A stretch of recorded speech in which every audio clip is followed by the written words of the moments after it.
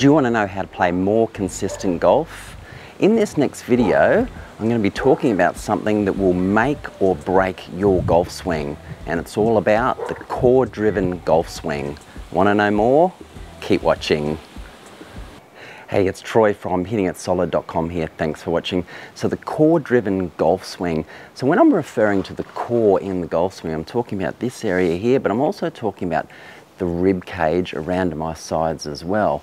Now, often the difference between really good players and not so good players is how this core remains in relation to the ball during your golf swing. So have a look at this.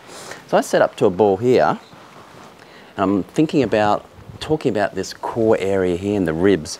In really good players' golf swings, when they swing, that distance from the ball remains the same during the backswing and the downswing. Now, I'm referring to this center part of my core. So if I was to sort of label these 1, 2, 3 into 3 different sections, the first section stays a certain distance from the ball.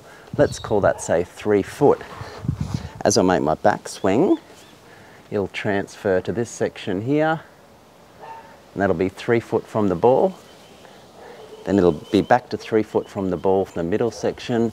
And then on the downswing, that right section will again be maintained 3 foot from the ball. And this is what great players do. With a lot of amateur golfers, as they make their backswing, you might be able to relate to this. As they go back, you get a lot taller. Instead of being 3 feet from the ball, all of a sudden you might be 3.5 foot, 4 feet from the ball, whatever distance it might be. So you're getting further from the ball. When you get further from the ball, it makes it very difficult to be consistently striking that ball solid. And this doesn't matter. This is the same for your irons as well as your driver, exactly the same. So one of the fundamental good keys is maintaining that distance. And there's 2 really important parts to this. The first one is our shoulder turn. Got to have shoulder turn. And the second part is your tilts. So let's talk about those a bit more. All right, to maintain that good distance from the golf ball in our core-driven golf swing, we need shoulder turn. So we need to ensure those shoulders are turning and that you're not just sliding this way and sliding that way. All great players have a great shoulder turn. So I'm set up over one here. I need those shoulders to be turning. Absolutely vital. Now the other one is the tilt, and I think this is missed by the majority of players. You might have seen your golf swing on video, and tilt is a huge one. If I'm set up over a ball here, I'm tilted at a certain angle. Now if I make a backswing, like I said earlier, I get further away. That tilt that I had has completely gone. If I had a tilt, if I'm doing this right as I make my backswing, I've still got that nice bit of tilt in my shoulders there. If I'm doing it wrong, you can see there my tilt has completely changed. It's way out here somewhere. So absolutely vital. There's one thing you need to understand. You need to maintain that tilt in your backswing and in your downswing. Absolute key. So if I set up to one here, now you might only have an issue with one, the backswing. Maybe even it's just the downswing. So you've only got to fix one part of it. So if I get up to one here, I want to be tilting there and tilting there. And a great way you can practice this, so jump out of your chair and do this with me. Grab a club, whoops, put it across your shoulders. I'll put a ball out there in front of me. Now, as you make your backswing, and just watch out for that mic, I want you to feel like the butt end of that grip is pointing down towards the ball on the backswing. Then the downswing, we just want to reverse that position. Now, during your golf swing, you probably won't have your shoulders tilted that much, but that is certainly the feel I want you to have during your golf swing. So from this angle, at the golf ball, at the golf ball. If you can maintain a good shoulder turn and a great tilt, great things will happen in your golf swing. And when you do that, this core area here, it will maintain that same distance from the golf ball. When you do that, you can have a more predictable impact spot there. You won't end up impacting back here or there. It'll be more predictable with your irons and with your driver.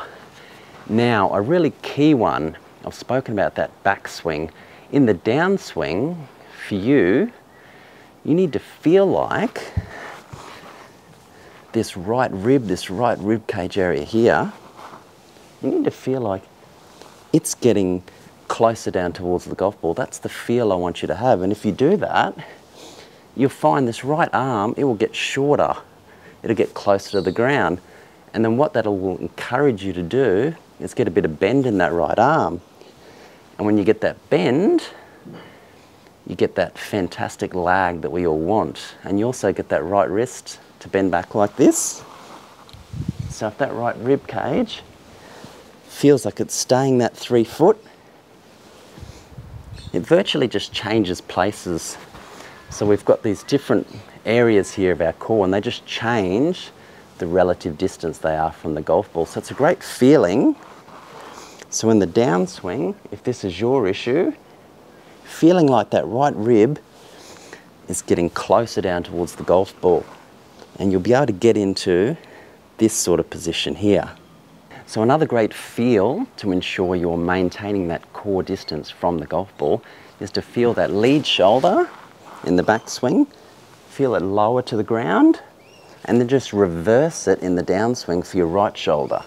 Feel it a bit lower to the ground. That'll get you in a great position to really smash and crush that golf ball. So let's hit a couple of shots and I'll show you a simple way you can practice. So this is important to do this, so watch this next part.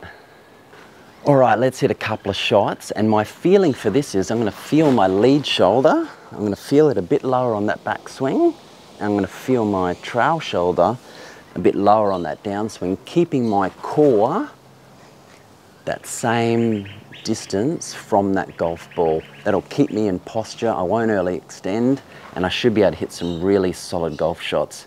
So do this with me, or at least practice that. Jump out of your chair. I'll just hit a nice little short shot, but that's my feel to really hit a nice solid shot. So I'm going to do a nice little slow swing.